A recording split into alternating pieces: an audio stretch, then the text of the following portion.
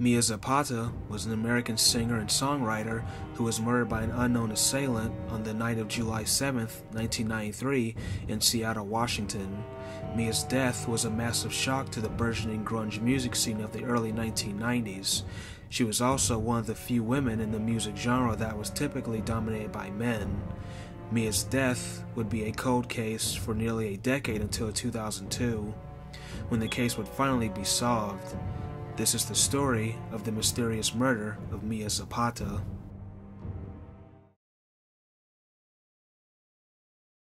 Mia Catherine Zapata was born on August 25th in 1965 in Louisville, Kentucky, and raised in Chicago, Illinois.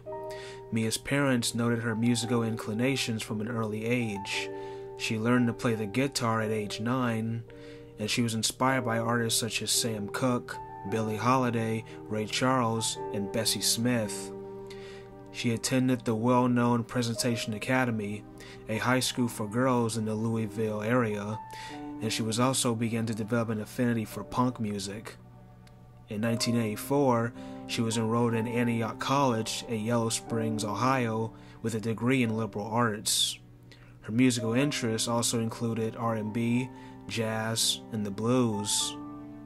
Despite coming from a rather rich family, Zapata was known to be very frugal with money and rejected material possessions.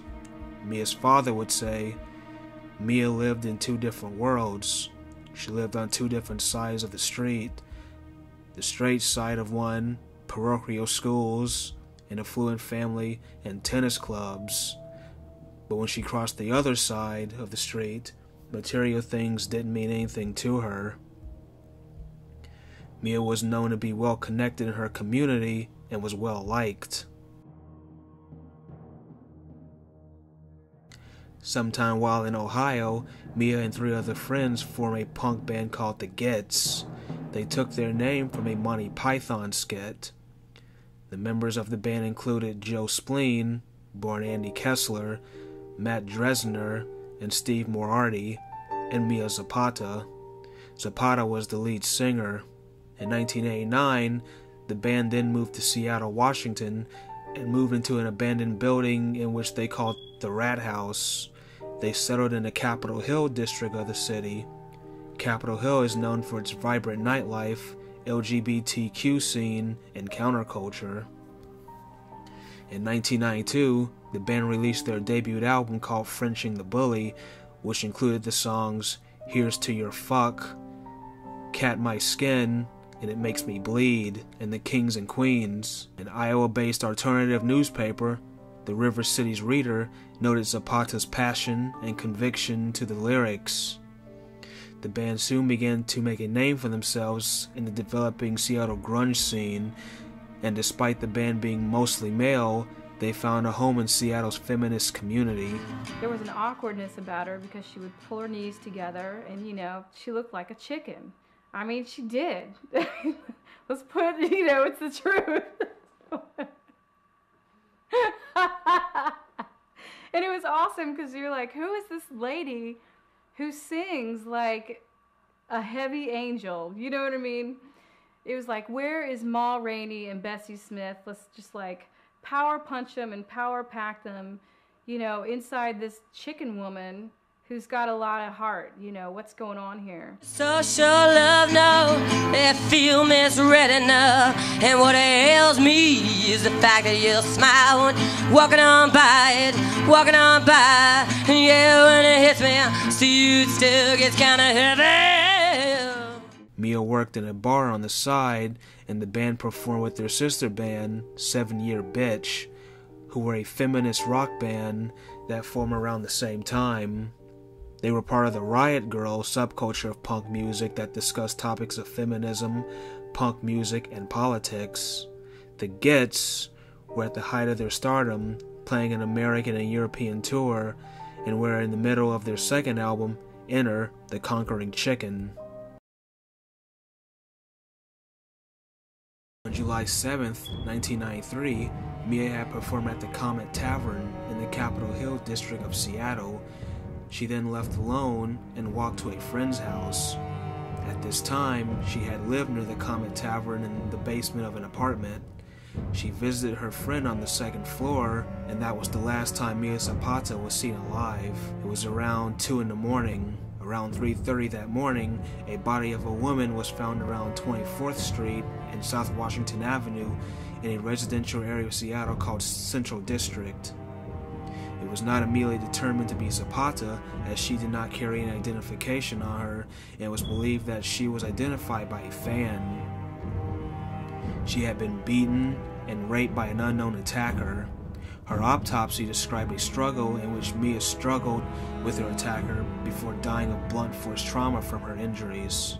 The death of Mia Zapata sent shockwaves through Seattle's music scene. Many grunge bands, such as Pearl Jam, Soundgarden, and Nirvana, raised over $70,000 for a private investigator to investigate the murder, but the money soon ran out. The money ran out with no leads, and in 1998, 5 years after Mia's murder, Seattle police detectives lamented, "We're no closer to solving the case than when we were right after the murder." The case soon turned cold and will remain unsolved for another 5 years. Jesus Mesquina was a fisherman from Florida.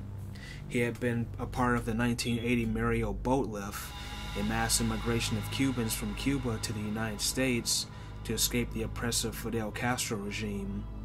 Mesquina had been known to be a violent person and had a violent past with women, which included acts of assault and battery. He had also been cited for indecent exposure. He was known to be a drifter, and he wandered the country. Eventually, he would come to Seattle. Due to not having enough information to make a DNA match, the authorities froze the DNA evidence from Mia's body in the hope that the case would be solved in the future. In the early 2000s, Mesquina was convicted of a recent crime in Florida, and his DNA fingerprint was added to a database called COIDIS, or Combined DNA Index System. Mesquina's DNA was then connected to a DNA sample that was recovered from Mia's body and was soon apprehended for the murder of Mia Zapata. He was 47 years old. It is believed that in the early morning hours of July 7, 1993, Mia had left the Comet Tavern in Seattle's Capitol Hill district. She had on shorts and thick black combat boots and was walking to a friend's house. Mesquina was hiding in the shadows and slowly began to follow her. It could be possible that Mia even asked Mesquina for a ride. Mesquina then attacked and raped Zapata. He then put the body in his car and assaulted it further before dumping it in the Central District neighborhood of the city. Mesquina was convicted of murder, and in 2004, he was sentenced to 37 years in prison. Mesquina never testified in his defense, and he has maintained his innocence.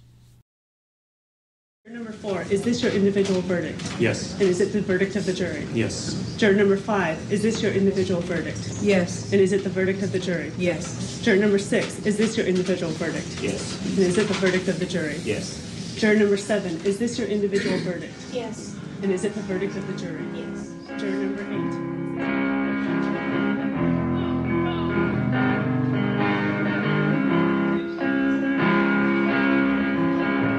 Cut my skin, it makes me human. So on your mind, won't just feel the pain. 'Cause it's what makes us human.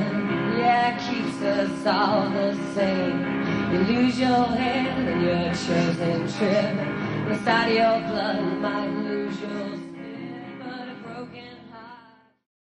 The death of Mia Zapata shook the Seattle music scene. The fact that an up-and-coming singer was murdered and the case being unsolved for a decade made people feel uneasy.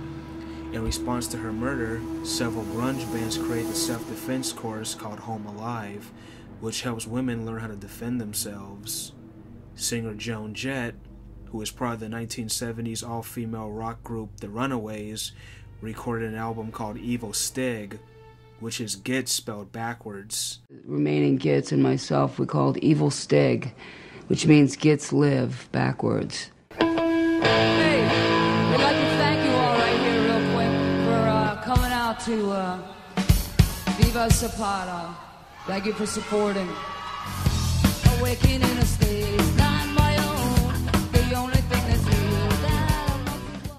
The Gits' sister band, 7 Year Bitch, recorded an album called Viva Zapata, and in one of the songs, some of the lyrics mention Zapata's murder directly, call for vigilante justice against her attacker.